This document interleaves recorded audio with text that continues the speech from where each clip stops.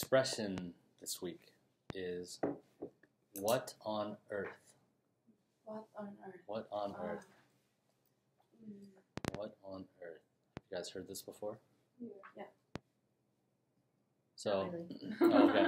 So this expression is normally used at the beginning of a sentence to make it intense or stronger. For example, Jenny, when you said, "I have good news," and if you were to say, "I'm getting married," your coworker could say, "Oh my gosh, what on earth? For real?" Mm-hmm. So it's exclamation of like, "Wow, I can't believe it," or you can also use it as, "Wow, are you kidding me?" You know, you could say like, I won," or something really weird happened to me. Your friend could say, "What on earth? Really? Wow, that's crazy." It's pretty common actually. It's a pretty common phrase used, exclamation used for like shock, anger, disgust,